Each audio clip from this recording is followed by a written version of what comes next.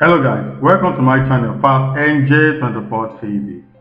So Peter Obi, the Labour Party's presidential candidate in the 2023 general election, has reacted after his trusted ally, Kenneth Okonkwo, lashed out at him while dumping the party.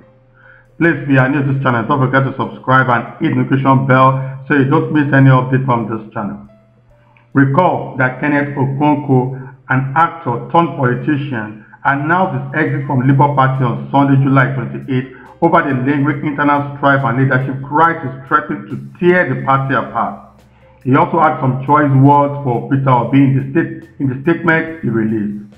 After Kenneth Okonkwo, who was the party's presidential campaign council spokesman, announced the resignation, the party's leadership described him as one of the most in their camp. However, reacting to development, Peter Obi said despite dumping the Labour Party, Kenneth Okonkwo remains his trusted ally. He wrote on Twitter, "Yesterday, I read my dear brother Kenneth Okonkwo's open letter in which he expressed differing views with me on the skirmishes in our party, and today I saw various responses to the letter. I want to therefore categorically and emphatically declare that Barrister Okonkwo remains my beloved brother and a trusted ally.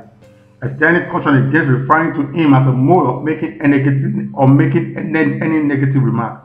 Barrister Kenneth Okonkwo has stood by me through thick and thin, and his loyalty and commitment cannot be overstated or diminished."